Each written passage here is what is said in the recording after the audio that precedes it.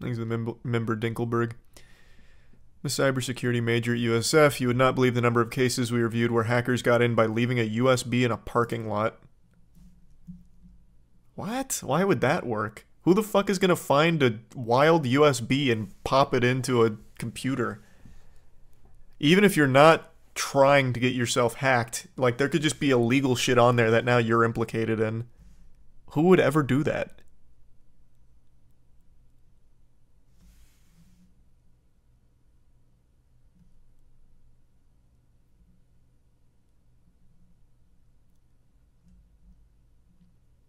You'd be surprised. I mean, I guess I would, because that seems incomprehensible to me. The only case I know of that happening is the infamous Randy Pitchford porn USB, where he left his USB of porn at the medieval times, and somebody decided to check out what was on it or something. So I guess it does happen.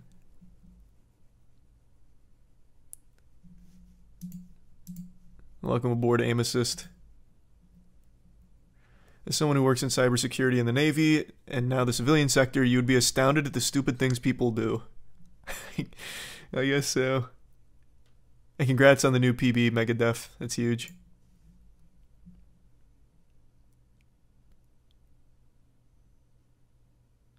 Curiosity killed the cat. I don't know. I can't compute with that thought process. I would never see a USB and be like, I'm gonna have to put this in my computer and see what's on there. I just don't know who would. It's not like finding $1.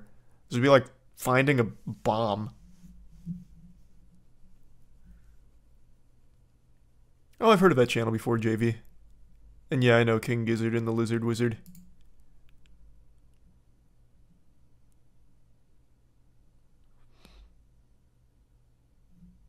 Or finding a Bitcoin. Brother, you can't put a Bitcoin on a USB flash drive. What? No, I haven't seen anything about a Payday 3 fiasco going on right now, Grim.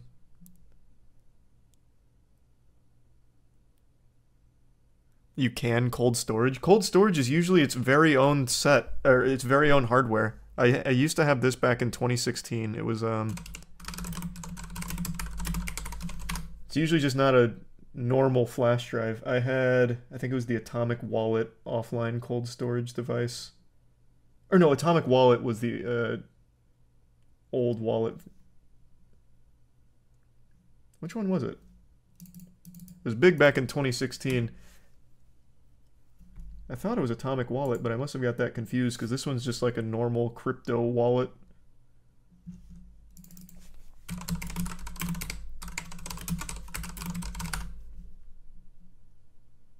Was it the Ledger Nano?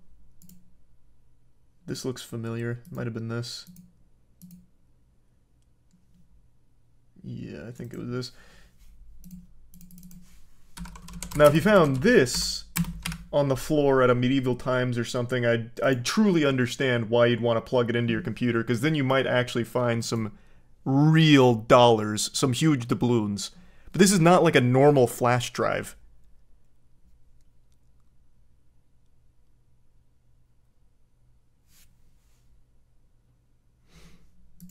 Welcome aboard, Xander. Keep it up then. You're doing a great job with the USB pranks. Oh, sweet. Well, thanks, Demon. It's still just a flash drive, though. Yeah, kind of. Not really, though. They're a flash drive in the way that they're entered into a computer. Like, you still plug them in, but they're not like a normal fucking flash drive you'd get at Best Buy.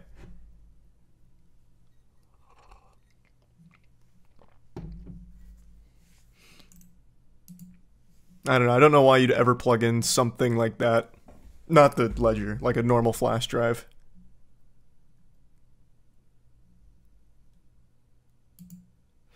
Hi, Cross.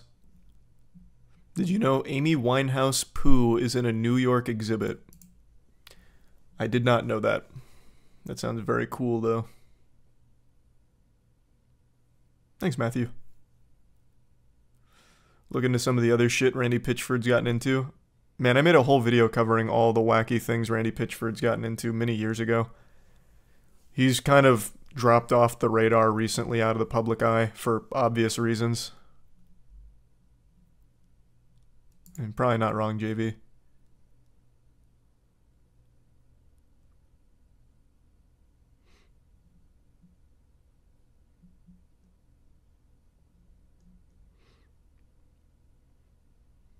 That's the worst thing that could happen by plugging in a random USB.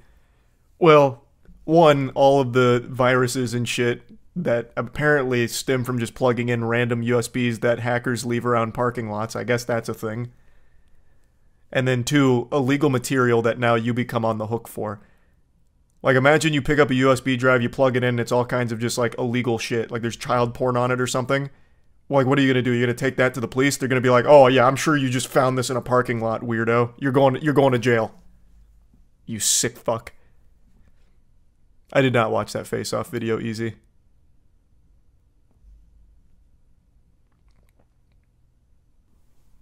You hear about the Dutch artist who has to refund a museum for selling them a blank canvas. Why? That's art. Everything is art. We've already established that. I don't see why this is where they draw the line with the blank canvas. In 2021, Danish museum opened 2 large crates to inspect 2 works it had commissioned from artist Jens Honning. But when the museum staff pulled out the canvas, a new work the artist had informed the museum was titled "Take the Money and Run." The canvas was completely blank. They'd given him a loan of $532K, equivalent to $76K, and the money was used to recreate 2 earlier works. Now he's been ordered by the court to repay most of the money, approximately 70 grand. Why? It's art. I mean, everything is art. Taping a banana to a wall, all of it, and it's art. I don't know why this would be a problem. It must be just because of the title. Thanks, Moose. Or maybe it's because they were supposed to recreate some of their older work and they're having a problem with it. So he didn't deliver what they expected him to. Not so much that it's not art, but more so that he didn't do what they asked with the money.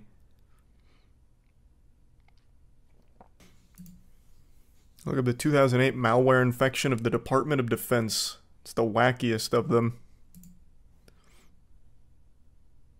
No, and I didn't see anything about that, Mature. You hear about the guy who married a life-size virtual music doll. Yeah, you're talking about the guy who married Hatsune Miku. That was many years ago. Let me see the 2008 hack.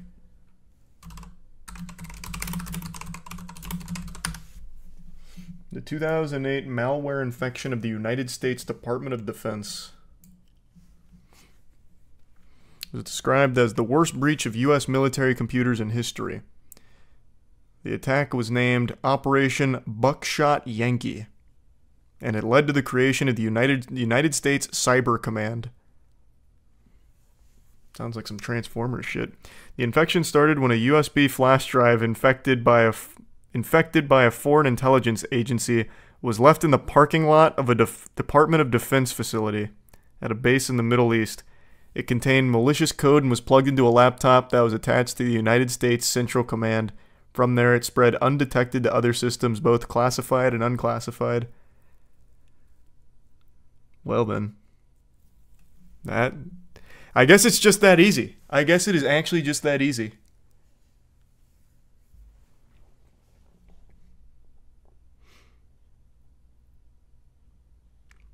Appreciate it, Corzin. No, I've never heard of that company before.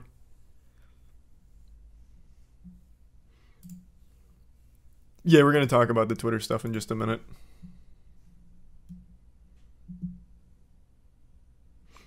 Thanks, Jake. Yeah, super excited for this one. Remember, the people in charge are old. Well, yeah, I mean, I get that, but I feel like even if you're old, you'd be a little more cautious. Appreciate the 5 gifted members, Blade.